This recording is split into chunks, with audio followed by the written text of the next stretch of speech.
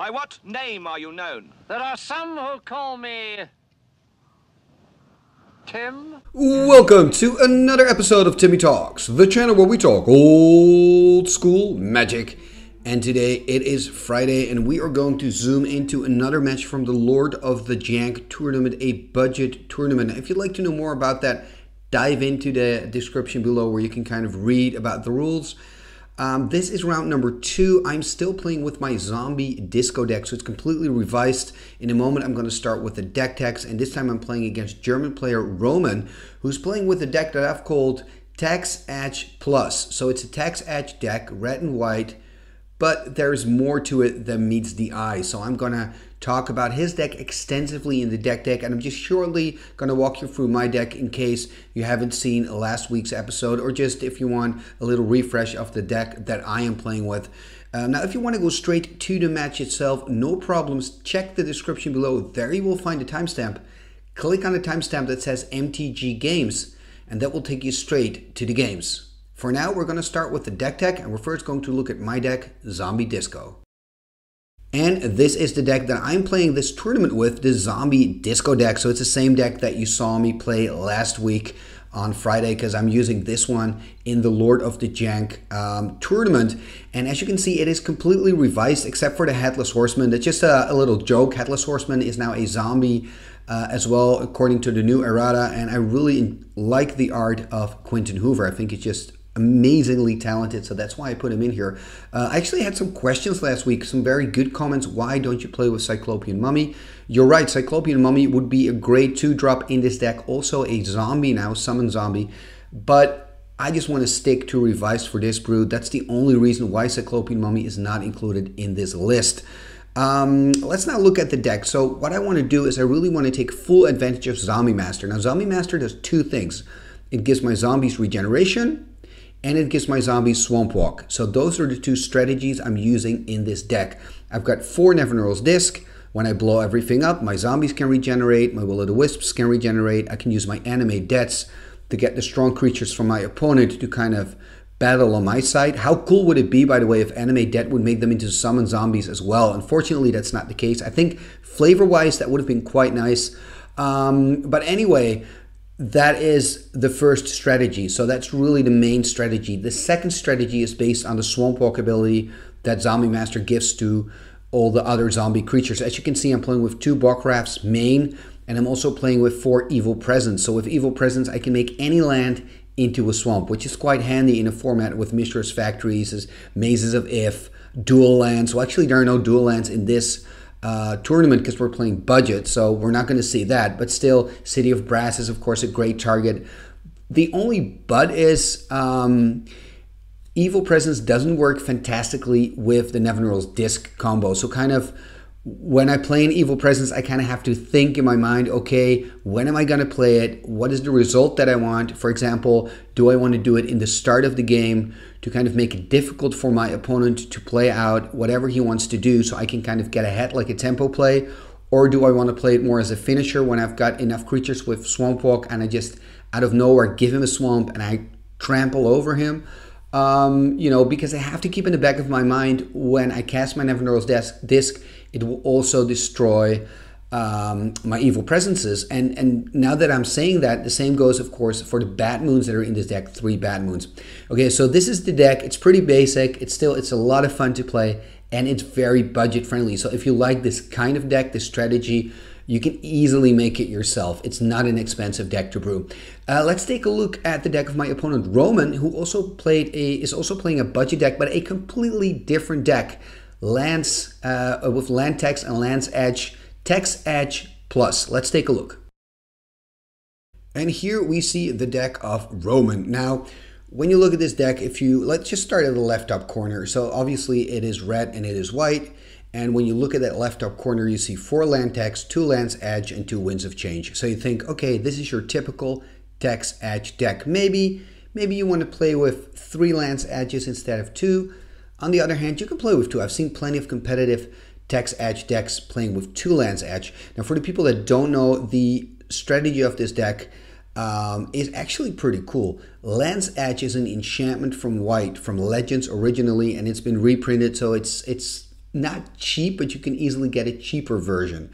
So when you play this out, this one seems to be an Italian black bordered, by the way, when I look at the prints, but I could be wrong here. So when you play land tax, during your upkeep, if you have less lands than your opponent, you can look for lands in your library. You can choose up to 3 basic lands. You have to reveal them to your opponent and then put them into your hand, and then you get to draw cards. You shuffle again and you get to draw cards. So, I mean, that is quite amazing, right? With 1 card every turn, potentially you could draw 3 cards. I know there are 3 basic lands, but think about this. If those basic lands are out of your deck, you're going to draw pure gas, right? Because you're not going to draw another land. And because of land tax, you never have a land problem. So a lot of players enjoy using this next to Armageddon in a white weenie strategy. Now there's also an Armageddon in this deck. Now next to land tax, we see Land's Edge, which is an enchant world. And this is the Chronicle version, but it's originally printed in Legends, which is quite expensive if you want to get it in Legends. And that's actually pretty recent, because I think 2-3 years ago the card wasn't that expensive yet. But okay, but let's talk about what the card does. So it's a red enchant world, and what it says is any player, so including the opponent, so I can do that as well, any player can discard a card to deal 2 damage to the opponent. In other words, if Roman can get 10 lands in his hand and he can discard them all, he can deal 20 damage to me, and I'm pretty much dead, right? So that is definitely a strategy that he can follow. Now besides this, and I think this is where the deck gets interesting, he's also playing with a lot of direct damage, which is quite normal still, but also a lot of creatures, which is pretty abnormal. So let's first just look at the direct damage. 4 chain lightning, 4 bolts, 2 earthquakes, and a disintegrate. So this is just a full package. And then he's got the white influence, which is control. White in old school means control. He's got 2 disenchants, 3 swords, a balance, and that Armageddon that we talked about earlier. Now this is quite special, because most text edge decks play with Wrath of God main, they play with more disenchants main. 3 swords, okay, that's kind of common, you see that more often. But what Roman has done, and I find this quite interesting, he has said, you know, I'm going to combine Pink Weenie and I'm going to combine the text edge strategy together. So he's also playing with 4 Savannah Lions, 4 Granite Gargoyles, 2 eggs, Rook eggs from the Arabian Night, and 2 Serra Angels. So he's got a ton of creatures. In a strategy, text edge usually doesn't have that many creatures. Actually, a lot of these decks are creatureless. So they play with mode, for example. Now, mode is not an option because we're playing budget, remember? So we're not going to see a mode. So maybe that's what gave him the idea of combining these 2 playstyles together. So I really like this combo and this Pink Weenie aggression. And the interesting thing is, if you play against this deck and you don't see land text or you don't see Land's Edge, you're probably thinking, oh, this is a Pink Weenie aggro deck. Strong decks, don't get me wrong, but you're not thinking about, oh, this is a combo deck. So, you know, he might put you on the wrong foot. And when you look at his sideboard, you see that he has the possibility to take creatures out and actually add more, go more combo. So depending on the deck that he's playing against, this is what I think he wants to do. Depending on the deck that he plays against, he's going to change his strategy. So, for example, if he's playing against me, he might think, okay, I'm going to put in the Karmas, I'm going to put in the Wrath of Gods, I'm going to put in the Ivory Towers to gain life. He's probably not going to put in extra disenchants, maybe Spirit Link and Swords to kind of control my more swarm strategy with all the zombies.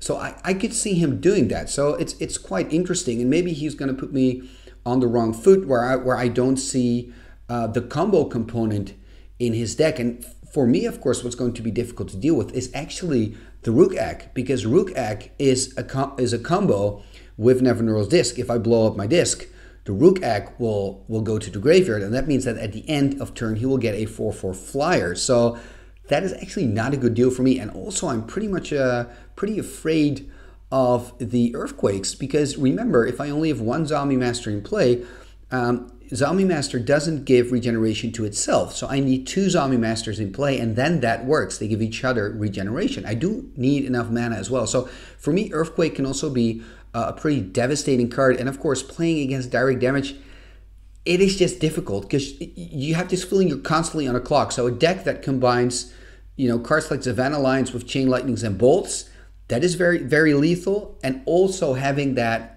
Land's Edge, Land Tax combo in his deck, meaning that he can just, you know, throw some lands at me to deal those final couple of points of damage. I think this is going to be a hard matchup. I have a chance. I'm not saying I don't have a chance. I mean, Nevinyrral's Disc is a strong card. I can wipe all those combo enchantments off the board, but it is going to be tricky. Okay, let's go to the games and let's see how this is going to end up. Let's go to game one. Game number one is about to begin. As you can see, I'm sitting on the left here and playing against Roman with a pretty cool trike playmat. And remember, we don't know what decks we're playing, so unfortunately I didn't see his deck list beforehand, although it's much more fun if you don't see it. And I believe, is Roman on the play? I'm not quite sure. Let's see.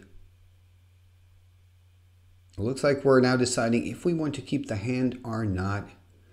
So Roman looking at his starting 7. I've looked at my 7. It looks like I'm going to keep. And Roman is going to take a mulligan. And like I said, this is the second game or the second match, I should say, of the tournament Lord of the Jank. So I've won the first one 2-1. So that means I've got 2 points because every game is 1 point. And my opponent Elmar, that was my opponent of last week, got 1 point as well. And now I'm taking on Roman. And we're all in groups, and the best 2, so with the most points, they advance to the top 8. And hopefully I can make it. At least they had a good start. It looks like Roman is going to keep, and he's on the play. Look at this, a Will-O-the-Wisp here, Swamp Will-O-the-Wisp. So that's a turn 1 play, pretty good. For me, he's Roman's got the Mishra's Factory. Is he going to play a land and animate? That's exactly what he's going to do, dealing 2 damage here to me. So I'm going to go to 18. And Will-O-the-Wisp is one of those cards that everybody played back in the day, and it hardly sees any play now anymore. Oh, look at this. And am I going to play the Evil Presence on the mountain or on the Mishra's Factory? It's not clear, unfortunately. Let's see. Okay, so I think Roman's going to get a counter. So it looks like I'm targeting the Mishra's Factory. Going a little bit more defensively, thinking maybe he's playing, 1 color. And here we can see he's actually playing 2. There is a plane, so possibly a disenchant later in the game. And this is quite nice. That Bad Moon makes my Will-O-the-Wisp a 1-2. So now I've got a 1-2 regenerator. But there's also end step disenchant, making the Mishra a Mishra again, actually. Getting rid of that Evil Presence. Second Mishra, tapping for 4. There's a Rook Egg. That is a bit of a problem. What can I do here? Tapping 1 again, another Evil Presence. And this time I'm targeting the white land, trying to take out his disenchants, deciding not to attack with the Willow, wanting to keep that blocker for those Mishra's Factories. And it's always nice to have, multiple swamps to regenerate, because when you're playing against red, a situation that can happen is that Roman will attack with a factory. I will block a factory, regenerate, and after that he will play, for example, a chain or a bolt. But now that I've got 3 swamps, look at that, another Mishra's Factory, and attacking with 2, so I can only block 1. There's a chain to make matters worse. This is a known combo, of course. Luckily for me, he doesn't have 2 red mana to make matters worse, but this is bad news. He now has a 4/4 flyer. I get to play out Escape Zombie, pointing out that it's now a 3/3 because of the Bad Moon. But this is a lot of pressure for me on the board here. At least I'm cutting out his white sources. There's a chain probably on Escape. Exactly. Escape Zombie's gone. That means he can now just attack with 2 of his factories. And of course I'm going to block 1. And he's... Oh no, I'm going to block the 4/4 flyer. That means I'm going to take 5... No, just 5 damage, I guess. At least I'm going to drop to 12 here. There's another Scave Zombie, but things are looking really, really bad for me. I need a Nevinyrral's Disc. Actually, Nevinyrral's Disc is not ideal because it doesn't take care of the Mishra's Factories, although I can use it in his turn, of course. So at least a Disc would give me some leverage. Attacking now with both, and I mean, I'm on 12, probably not going to block yet with the Scave Zombies. I am going to block the 4/4, taking damage here, but remember, he can pump it. Ooh, and he's actually not pumping it, just dealing 2 and then playing out another flyer. There is a Zombie Master, which is okay-ish, but it's not a solution. I'm not really drawing bad, but I think that Roman is able to put so much pressure on the board with that 4/4 flyer and also with the early Mishra's Factories. attacking again. Remember, he can pump the factory to a 4/4, and now I probably have to block his 4/4 flyer, take damage from the gargoyle, and block one of his factories. This is not nice. So I'm blocking with my Scave Zombies. Am I doing that actually? Oh yeah, I'm putting a regeneration shield on. We kind of had a talk about that because these days it's called the regeneration shield. No idea why, but let me know in the comments below what's the difference. I'm sure there's some kind of big difference. And yeah, we're kind of discussing that now, I guess. Tapping 3, I need something here. Again, it's not bad, but it's not going to cut it. I'm on 8. Okay, this is good news. My hand seems to be empty, but this is actually pretty good. Asking about his hand size, he still has 3 in hand. And I'm actually deciding to attack him. Now remember, all my zombies have Swamp Walk. Also my zombie masters, because they give each other Swamp Walk and regenerate. And he's got a swamp in play. I still think it's a little optimistic of me to attack here with the zombie master, because I just need all the blockers I can get. Because of the Bad Moon, of course, they're all pumped. They all have +1/+1. So I've got a pretty decent army. And I've got those 2 willows to block his flying creatures. The problem is I don't have a lot of regeneration power. I only have 2 black open. And I probably need those 2 black to regenerate my willows to block his Granite Gargoyle and the 4/4 bird token. And that, of course, came into play as a result of that Rook Egg that Roman chained at the start of the game. Rowan does have a slight mana issue and still no access to white, so I think that's kind of what's keeping me alive. If he would have access to Swords to Plowshares, things would look really bad for me. And he's attacking right now with a 2/2 and 2 flyers, so probably have to block the 2 flyers here. And then the question for me is, am I going to block the factory? Remember, he can pump the factory to a 4/4, so maybe I have to sack my Scave Zombies here, or I can decide to double block and with that kill his factory, because my zombie master is a 3/4, my Scave Zombies is a 3/3, but then I do lose one of the 2 creatures. So this is quite a difficult decision. There seems to be some connection issues with Roman. On Roman's side, I say, not with Roman. But yeah, this is tricky. I think, in my opinion, looking at this now, I think the best decision would be just to double block and maybe, you know, sack the Scave Zombies and at least take care of one of the factories. Let's see if I'm actually going to do that. So it looks like I am double blocking. And I'm taking the damage of the Granite Gargoyle. So I'm double blocking. Now I'm waiting for him to tell me where he's going to put what damage. And then I'm going to regenerate the creature that takes the damage, obviously, so that it survives. So he's going to lose a factory. And he's actually not going to pump. So deciding not to pump, seeing it doesn't make any sense because I have that regeneration option still. Drawing a card, and now it's looking much better for me, actually. I do still think this is risky. Although, I mean, I've got enough to regenerate here. What am I going to do? This is pretty sweet. Royal Assassin joining the party, and I am on 6. That's my problem here because I'm playing against a red deck. But the good news for me is I kind of got board control. I feel like it. There's still... Ooh, this is bad news. Finding City of Brass. So he's taking care of my Royal, really understanding that that's a big problem. So that's not great. On the other hand, I gain a life, and the Royal ensures that, for example, my Willows stay on the board. And I really need those Willows to block those flyers. I think Roman right now is a little bit stuck. What he really needs is just some bolts and some chains to finish off here. Remember, I'm playing with black. I can't counter. I can't reverse damage. There's no COP red. I mean, direct damage for me is just, there's not really a lot that I can do about it. Especially when it's aimed at my life total. I can attack here again with 3. Roman's on 12, so that would mean he drops to 9. So that's pretty sweet. Playing another Evil Presence. Now, what am I going to target? Probably a City of Brass. Exactly. Really trying to cut off his white mana. because I don't want to encounter another Swords.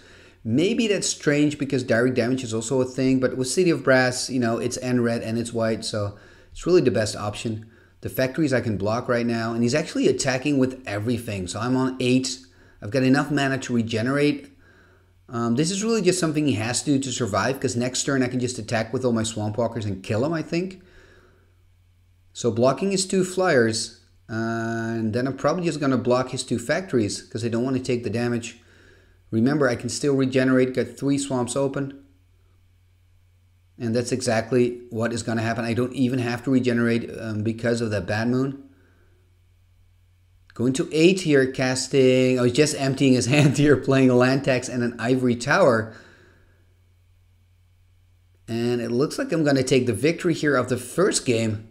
And boom, and that's it. And I must say I'm a little bit surprised because at the start of the game, I thought Roman was going to trample all over me. And interesting here is that in the end of the game, Roman gave me some information about his deck. So I saw a land tax and an Ivory Tower. So that's interesting. And now we are going to sideboard before we go to game number 2. Game number 2, and we're off to the races. Roman here, City of Brass into Landex. This is what he wants to do. Really curious how he sideboarded. We saw in that sideboard that he can use different strategies. So he can choose to completely go, and there seems to be some connection issues, by the way, but he can choose to go completely creature full or completely creatureless, and maybe he's going to choose for the latter. Considering that I was really swarming him in game 1, I just drew a lot of creatures. So despite the fact that he started very strong, and here is a Bad Moon on my side on turn 2, and that does mean that his land tax is active. So that means during his upkeep, because he has less land than me, he can start looking for lands, and that's exactly what he's doing here, picking up only 2 lands. So that's interesting. He's not going for the full 3. And at this point of the game, I haven't seen a Land's Edge yet. And I remember that I was thinking, oh, he's probably playing Pink Weenie with a land tax in it. So I'm not expecting a Land's Edge. I already can tell you that. So that was definitely an error on my part. And I also took out some of my Never Neural's discs. You might wonder, why would you do that? Well, I saw the Rook Egg, so I thought maybe he's playing with a full playset of those. And now in turn number 3, I'm playing my 2/2 Scathe Zombie. Unfortunately, Roman disenchanted my Bad Moon. So that's my bad. And look at that, playing a chain on my Scathe Zombie. And he's just gonna keep two lands in the game. That means next turn he can actually look for 6 basics if he wants to. And there is Zombie Master. So I really made the choice to first play the Scathe Zombies, trying to lure Roman into a bolt or a chain so that I could play the Zombie Master afterwards. And hopefully the Zombie Master can survive. Now, of course, Roman is playing with 4 bolts and 4 chains with Earthquakes, Disintegrates. So it's absolutely no guarantee here that my Zombie Master will live. But, I mean, he's got a better shot at it. And look at this. He actually survived the whole turn. And I wonder what's going to happen when I attack with it. So I'm playing 3 with the Ritual to cast another Zombie Master. And this is important because now regeneration is online. So if he casts a bolt, I can actually regenerate it. And he's playing a Swords. Yeah, regeneration doesn't work against Swords, of course. Taking 2 life. Playing a Will-O-the-Wisp with another Dark Ritual. Interesting. Having 2 mana left passing turn here. So interesting choice to play the Dark Ritual. Let me think. I guess I play Dark Ritual into Zombie Master. Interesting choice. There is a Spirit Link. Is he going to play that on the Zombie Master? I wonder. Probably is. Just going to buy some time here. So the counter indicates that the Spirit Link is on the Zombie Master. And let's see what I'm going to do. It just looked like I just unloaded a lot of Dark Rituals. Not quite sure why I did that. And playing a Royal Assassin. Again, I'm not really sure. It just seems such an open target right now for direct damage. Also, it can't regenerate. Earthquake for 1. Yeah, so I'm going to lose my Royal Assassin here. We're both taking a damage as well. This is an interesting game. I mean, Roman's got two lands, and he's not really doing anything else. Another Dark Ritual. I'm swimming in Dark Rituals this turn. Or this game, I should say. Looks like I'm taking back my Dark Ritual. Instead, I'm playing a Gloom. And this obviously came from my sideboard. This is going to make it at least difficult for Roman for now because of Gloom, there's a tax on Roman's white spell. So he will need to play out some more lands. That's kind of what I want to force him to do. I want him to play more lands. As soon as he's got 3 lands in play, the land tax no longer works. But lo and behold, he still doesn't activate his 2 taxes. He doesn't want to discard his lands. That is really interesting. He's playing a chain now, taking a damage for playing a chain. Oh, my Zombie Master. Interesting. Because he could have taken care of my Willow.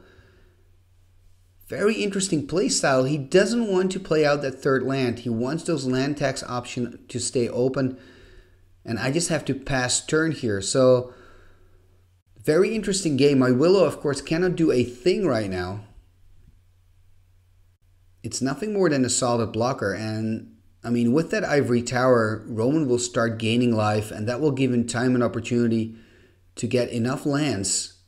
Look at that. So he's gaining life, going to 18.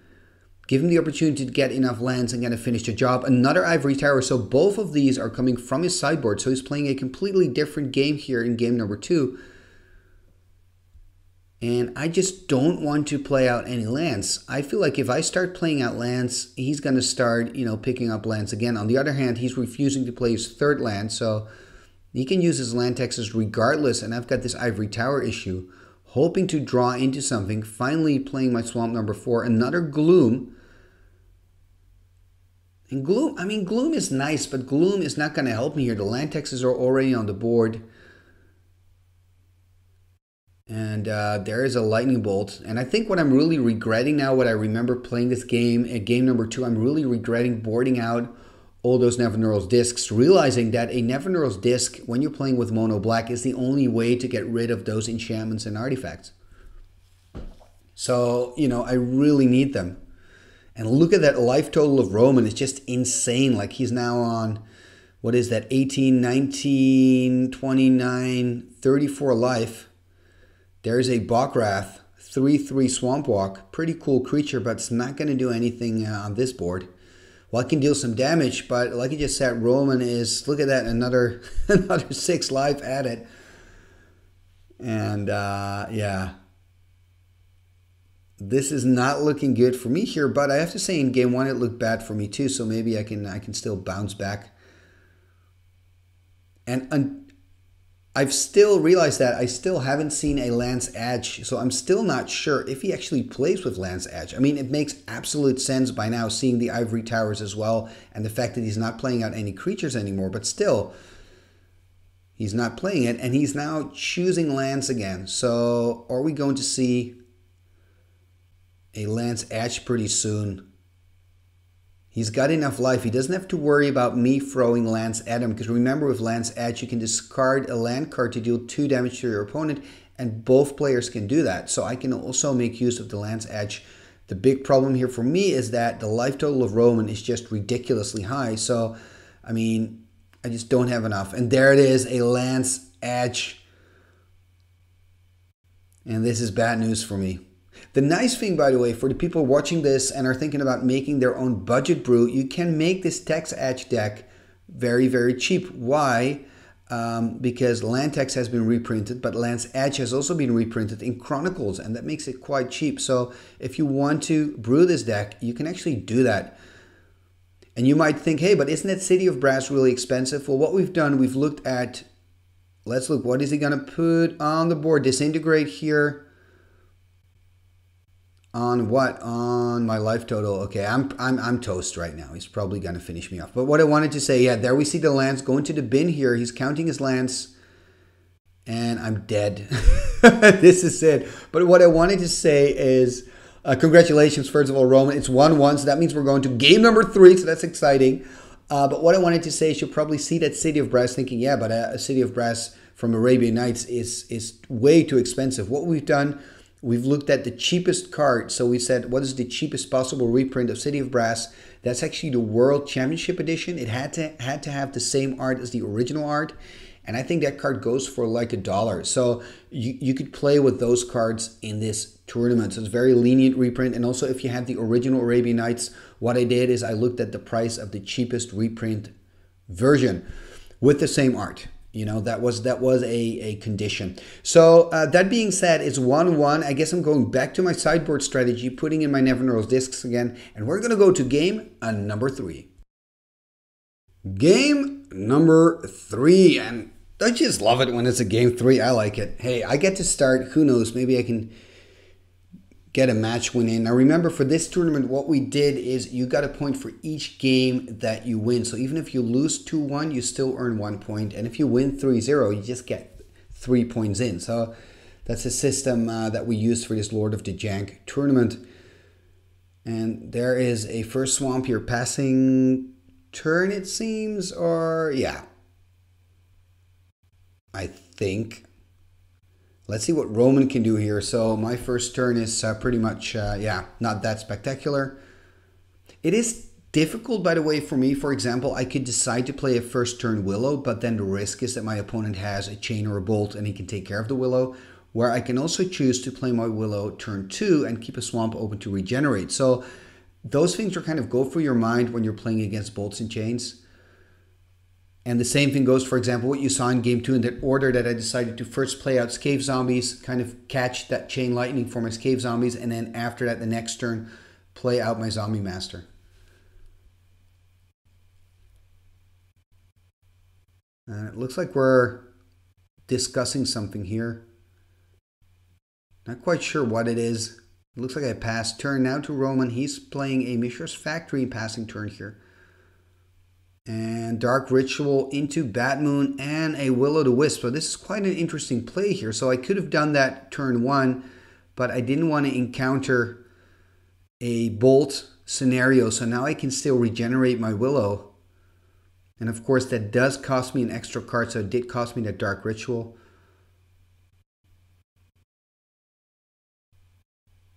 And that's, of course, you know, that is difficult with Dark Ritual when you're playing against a white and red deck, because they have access to swords, they have access to chains and to bolts.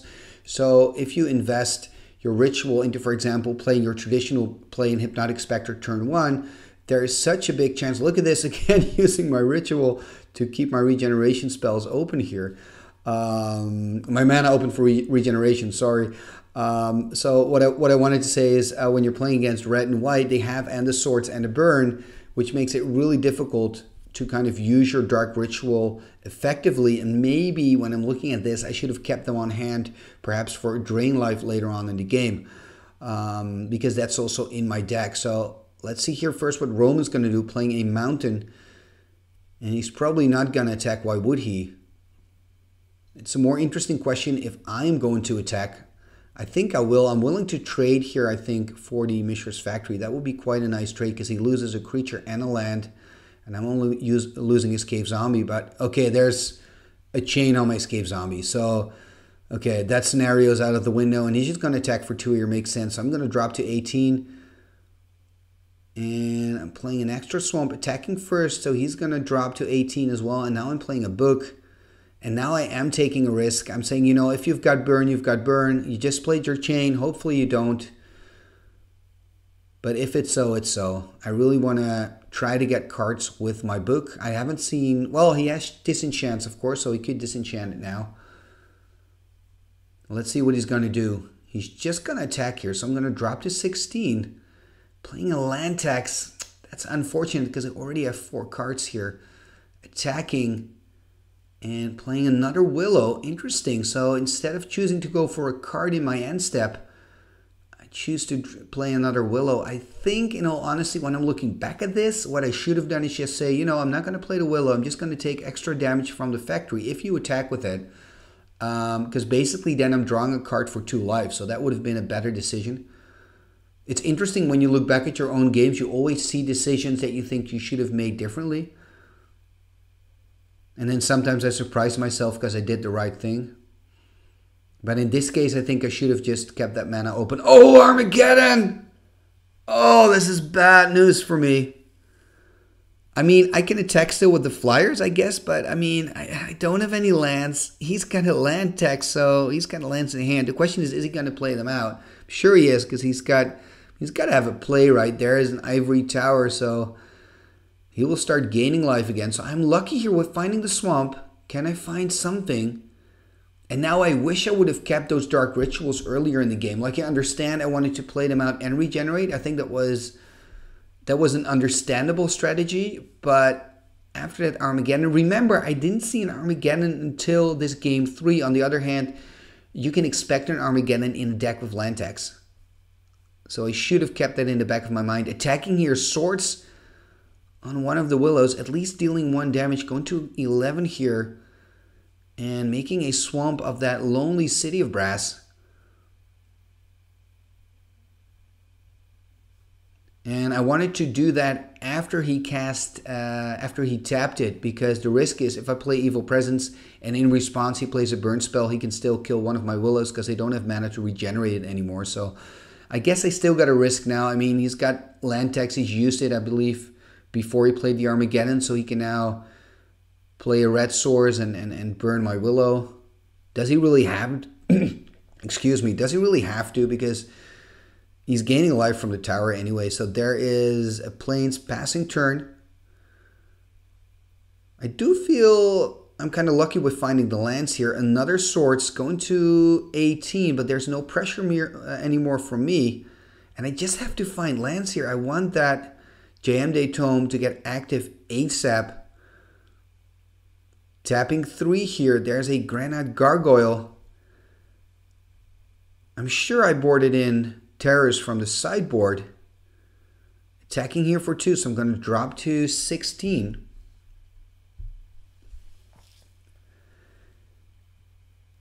I mean, I still have a lot of life here, so I've got some time. Not drawing any lands. This can happen, you know. This can happen.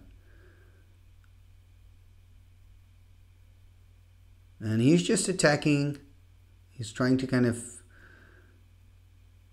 build the cards in hand to gain some life with the tower. Another Evil Presence. Again, I'm going to play it on the plains because I don't want him to disenchant my Evil Presence or book, I guess. But it's just not ideal. I mean, I'm dropping to 12 here. That Granite Gargoyle is really doing business. Tapping 2. Mind Twist for 1. Well, it's better than a Mind Twist for 0. I mean, I've got to do something. At least he's going to lose a card. And remember, if it is a land, it doesn't matter that much. Mind Twist isn't really my card anyway, so I'm actually kind of happy it's just for 1. Karma, actually, this is pretty good, and I'm quite happy now that I took care of his white mana. Look at that. Karma would be incredibly deadly for me. Very cool enchantment. Very old school. Really like an enemy card when you're playing black. Attacking again, going to 10 here. And I just have to pass turn, and I'm just not finding any lands anymore. And that means that Roman is just slowly killing me here with that Granite Gargoyle. I'm on 8 right now, finally finding a land. Hopefully I can find something. Zombie Master, I mean, it is pretty decent because I've got the Bad Moon, so it's actually not a 2-3 but a 3-4. The problem is I'm on 8. He's got double Ivory Tower, so he's gaining life. He's going to put me on 6.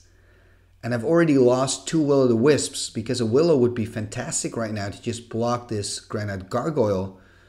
There is a Strip Mine. He's actually stripping his own land to activate his taxes, so that's quite a neat trick here. And now with 3 mana, I'm kind of getting back in the game, but I think it's too late. He can now activate his tax, gain double life because of Ivory Tower, so he can stack it in a way that he first gets the lands in his hand and then the Ivory Towers trigger. So he's going to get a lot of life here. And look at that. He's back on 16. He's probably going to, but he's going to attack me here. There's the Lance Edge, and this is game. Oh, man. I think, Roman, man, compliments how you've played this, and I think you've won it. Well, I know you've won it with that Armageddon play. Well done. This was a really nice match. I've lost this one too, and I'm actually now discussing with him my sideboard strategy. I was kind of confused about his strategy. Like, are you playing a lot of creatures? Are you playing no creatures? Are you playing Lance Edge? Are you not playing Lance Edge? Very well done, Roman. I think it was some nice strategy, and nice to see you, you know, cast that Armageddon in game number 3. That definitely gave you the match. So congratulations. And if you like this tournament, if you like to see more budget brews and more budget magic from Lord of the Jank, tune in next week, because every Friday I will put on another update, and you will see my zombie disco deck trying to battle into the top 8. At least I got a point from this game, from this match, so that is something. And I want to thank you for watching another episode of Timmy Talks. Now, if you want to support the channel, you can do so by liking, subscribing to the channel if you're not a subscriber yet, and also leave a comment. Let me know what you think of my deck, what you think of Roman's deck. Is that a deck that you would like to brew for yourself? Like I said, it's budget friendly, so it's not a financial issue. You should be able to make it without really having to pay the price of a car to make this deck. So that's kind of good news, isn't it? Also, share it on your socials. That really helps. And you can also sponsor the channel. Yes, you can become a patron of Timmy Talks. And you can do that by checking out our Patreon page. There's probably a link popping up right now. Click on that link, an info card I should say. Click on that info card. That will take you straight to Timmy Talks Patreon page. Talking about the patrons, let's go to the end scroll and let's take a look at our fantastic, amazing patrons of Timmy Talks. What shall we do with the drunken sailor? What shall we do with the drunken sailor? What shall we do with the drunken sailor? Early in the morning, way hey and up she rises, way hey and up she rises, way hey and up she rises. Early in the morning, putting in the longboat until he's sober, putting in the longboat until he's sober, putting in the longboat until he's sober. Early in the morning, way hey and up she rises, way hey and up she rises, way hey and up she rises. Early in the morning, pull out the plug and wet him all over, pull out the plug and wet him all over, pull out the plug and wet him all over. Early in the morning, way hey and up she rises, way hey and up she rises, way hey and up she rises. Early in the morning. What shall we do with the drunken sailor? What shall we do with the drunken sailor? Put him in the scout, put him in the scout, put him in the scout, put him in the scout, put him in the scout, put him in the scout. Igitus, figitus, sumba, kazee.